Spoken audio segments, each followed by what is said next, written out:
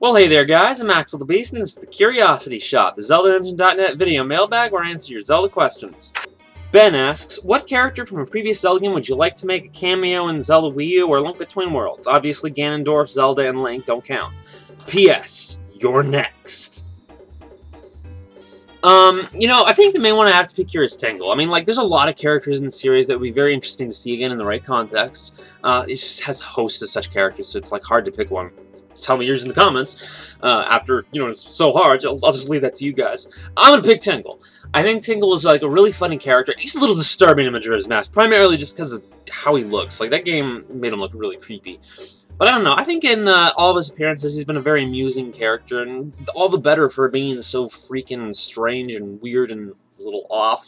So, I don't know, I'd love to see him again. I was a little disappointed he wasn't in Skyward Sword, and I just like to see him again in another Zelda game.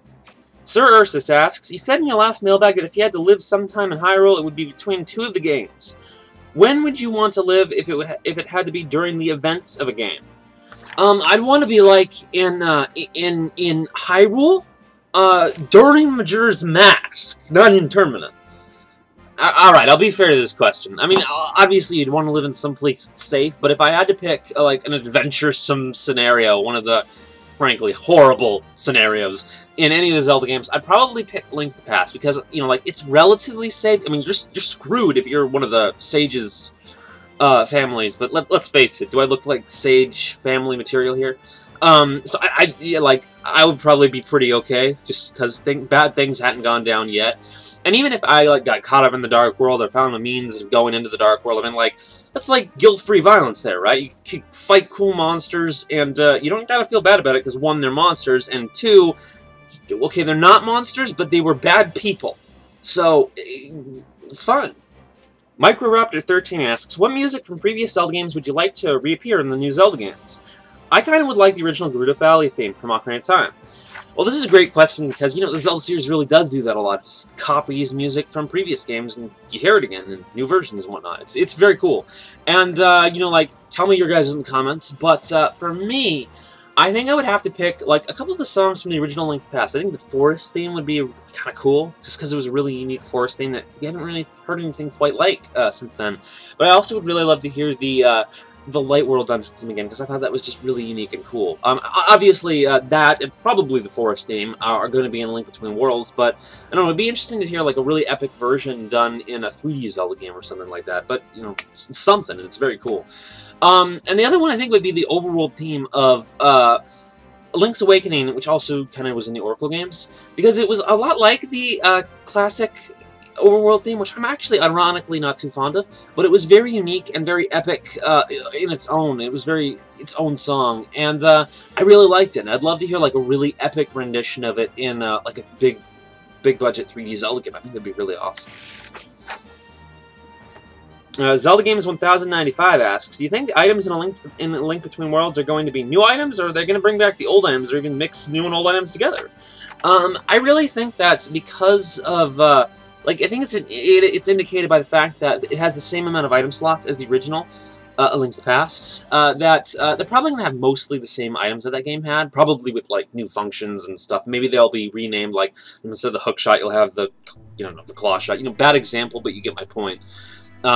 I think they'll see things like that, where they have different versions of the same item, or upgraded versions of the item, where it just has more abilities. And I also think some items, like the Book of Medora, which doesn't really make sense, it's an item you have to equip and use in the right situations, will be on that menu. Maybe it'll still reappear as a quest item, and I think a lot of items like the medallions will get condensed, or things like that. I expect a little shifting, but for the most part, the repertoire of items will be pretty much the same.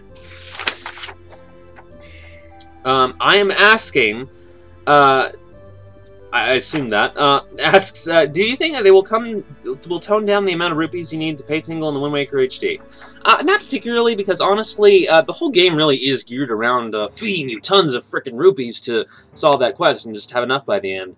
I think that like, some other people have pointed this out, but it's the main thing I think I'd like to see, because they have talked about doing some changes to that part of the game, I believe. which is to make it so you can simply get some of the charts earlier. It's weird how at the end of the game you're really restricted to having the hookshot to get a lot of them. And I think getting them early would also help with the rupee issue, because you'd become more aware of the fact that you really do need a bunch of rupees at the end of the game.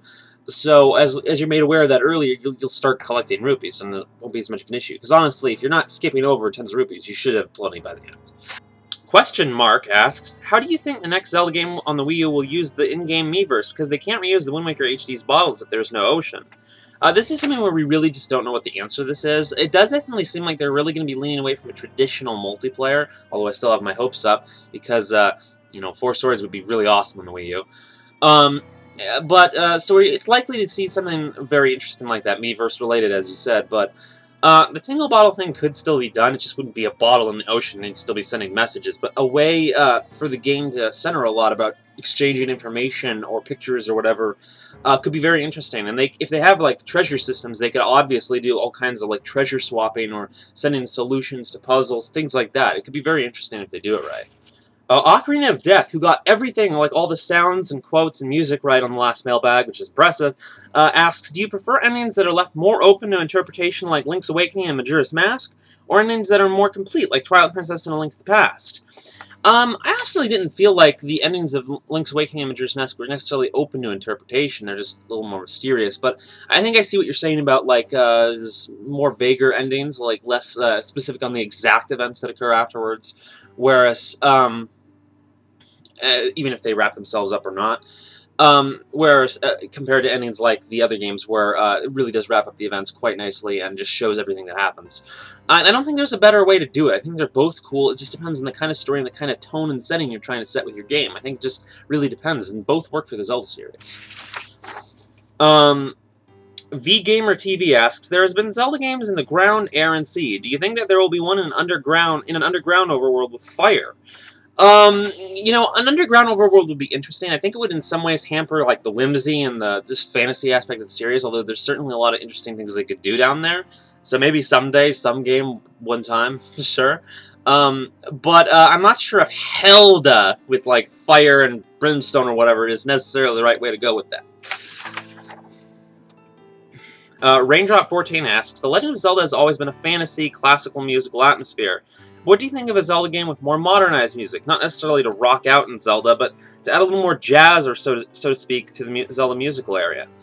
Well, I think there's definitely been some Zelda games that have done this. There was some jazz-ish songs in Majora's Mask, and there was a lot of weird, like, electronic stuff in Skyward Sword with the Silent Realm Guardians chasing you and whatnot. So I think the series has at times experimented, and I think it could continue to do so. Hell, Skyward Sword had jazz too, with the Magma theme song. So yeah, different musical styles. I think the series has always kind of experimented with this. It's like the dungeon themes have often been cultural too, like in Ocarina of Time. And I think continuing to do so and doing more experimentation with it, that could be very cool. I definitely like the idea.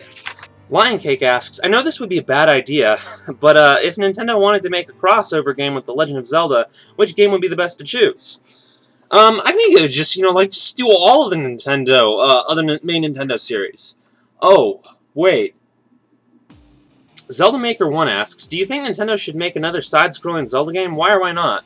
Yeah, I definitely think so. One thing about me is I think that, like, none of the Zelda games have been bad, and a lot of them have different gameplay styles. And I think that there's really no way to, like, ditch any of them. Like, the Zelda series differs a lot from game to game, so why not bring back the styles that, you know, like, haven't been used for a while for at least one game and just give them another shot, give them another bit of exposure in the series, just because they're all kind of cool. And I think there's a lot of things that can be done with a side-scrolling Zelda game, and in particular, just the idea of having a Zelda game with Zelda items, Zelda settings, Zelda style, and a lot of its ideas and enemies put into a side-scrolling, more platformer-like environment would be very cool. It would be like Metroid a little bit, but it would be very different in its own way, with certain RPG aspects or just fantasy elements, and it would be very interesting to see. I'd be very fond of another 2D Zelda game, and any of the styles could come back. That'd be very cool. Tiplepwater asks, what would you think of Ocarina of Time being a trilogy on the 3DS with Majora's Mask 3D hopefully on the way, and an original game in the same style? What do you think about a game concluding that Link's story in a new adventure? You know, it's actually very interesting. I don't think Majora's Mask needs a remake. I've been over this. I think the game was, Ocarina of Time made sense to remake because of the anniversary and whatnot, but I don't think Majora's Mask makes a ton. And I also don't think Majora's Mask necessarily needs a sequel. I know a lot of people have talked about making a sequel to Majora's Mask, but I do think that like making a sequel that's not to Majora's Mask's story, but to that Link as he goes on, could be very interesting, and it would be a great excuse to tell a story about an older Link. Like, if you just have the Hero of Time and he's much older, maybe he's an adult now, and he's off on some adventure late in life. I mean, I think that would be very interesting. I had that idea for a story of mine once, like fanfiction-y, fan game, whatever thing. And I think it'd be very cool if they did something like that. It's definitely like the ideal time to do something like that. And seeing what happened to that Link afterwards, did he find Navi, for example, would be very cool. Alright guys, that's it for this time. Be sure to send your questions to the contact information in the description, and I'll see you guys later. If you had to live sometime in higher... that you wish that there was more land or things that...